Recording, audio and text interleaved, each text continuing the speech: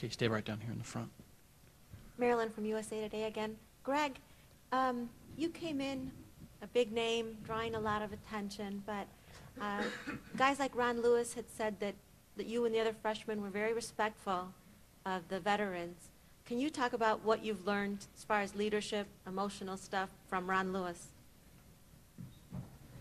Ron's been here before, so this is my first go-around in college, and so I just come in with my eyes open and a lot to learn, and I listen because those guys have been through it before, and they have a lot to teach me. So you just want to come in and be real respectful and know that you have a lot to learn and to improve on. Okay, over here on the right-hand side front. Yeah, if I could, a question for two guys, both on injuries. Ivan, what was your thought when you went down on your leg? First of all, was it because Greg fell over the top of you, and also after that, Greg, just a question on your chin. I understand you had 3 stitches. What you thought might be wrong when you hit the floor? I was trying to take a charge, and Greg was trying to block a shot.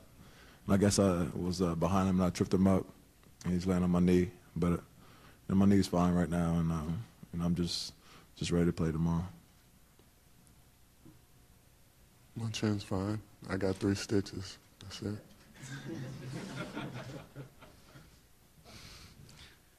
Another one down here on the front.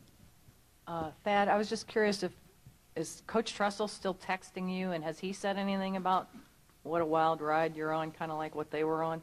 Yeah, he's, I get my, I don't know if that guy sleeps because he sends texts like at 3 o'clock in the morning, but, he's been great and always offering up, words of encouragement and it says a lot about him. It's all focused on team and playing hard and trying to finish a mission, and it's always good to get those and read and ponder and take it and let the guys know kind of what he said, and he spoke to us.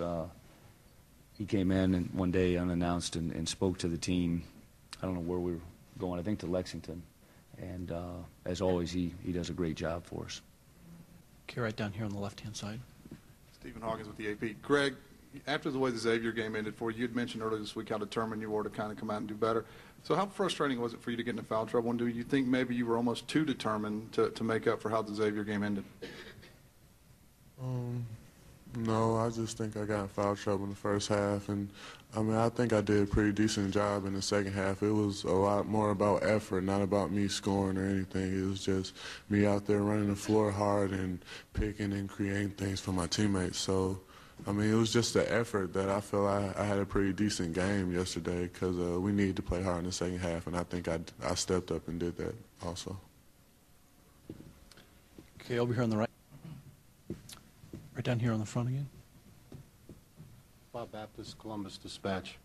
Jamar, I don't want you to feel left out. Could you just talk a little bit about it? Lighty has spent the better part of the season trying to get a shot to fall for him. Could you just talk about what you thought when first he had the three-point play at the end of the half, and then he made the 3 down the stretch when you guys were making your run? What did you think when after seeing a lot of his shots go in and out all season, what did you think when a couple finally went in? Well, that play at the end of the first half, I think that gave us a little momentum going into halftime. When we came out the second half, we kept thriving on that, and then, the big shot he hit in the second half, it was a huge 3 that tied the game back up for us, and, he played really great last night. Okay, over here against the wall. For any of you guys, Matt McCoy, WTVN Radio, for any of you guys, players, just your impressions in the crash course you're getting on Memphis from what you've seen, just your impressions of the team and the challenge you face tomorrow. They're up and down team, tempo. They like to drive the ball, pass and kick. They play together a lot. They're a young basketball team, but they're poised. And they're big man, offensive rebound a lot, so we have to keep them off the glass. Okay, down here on the front, right? Sean Bennett, Chronicle Telegram. This question's for Thad and anybody else who wants to comment, but I know you probably weren't rooting for anybody in the first game, but now that Memphis has won, are you kind of happy that you won't have to deal with that Texas crowd, and it's going to be a little bit more even for your game tomorrow? Yeah, I didn't get out to see, but the coaches that were here scouting said it was predominantly Texas A&M, as it should be. But yeah, I think that'll even the playing field a little bit more in that situation. And and the funny thing, you think about it, for Texas A&M, I mean, they did have to play Louisville, 70 miles from home as well. So, but I do think that'll be hopefully a little bit of a advantage for both us and Memphis. Okay, over here in the left-hand corner. Doug Lamerise, Cleveland Plain Dealer. Greg, can you just talk about the block at the end, what you were thinking as Tennessee's bringing the ball down the court, if you knew you were going to block that shot, or what it felt like after you did block it at the end? It felt like we won. And it was just a thing. I didn't want my man to score, and I saw that Ramar Smith had his head down, and he wasn't going to be able to pass it to my man, so I just went over to help. And I mean, I happened to get the block, but I think time expired before I got the block also. So.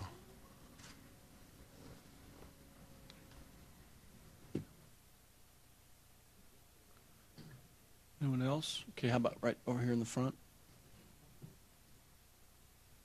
Just for the record, Thad or Greg, was that officially a block, or did time expire? I don't know. Bill Rafferty told me after the game he didn't think it would have counted. 0.1 second. Was it? Yeah. I haven't seen it close. I didn't rewind it. Sorry.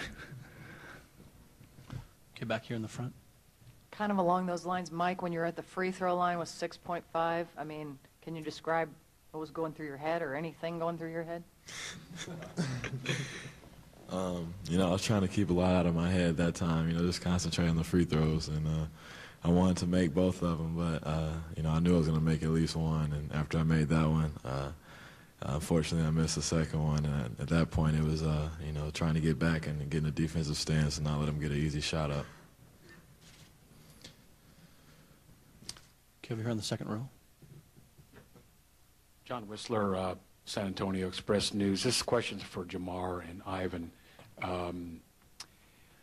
Is this the best basketball you've seen out of Ron so far? And you've played with him now for a while. And are you guys looking for him now that he's so hot?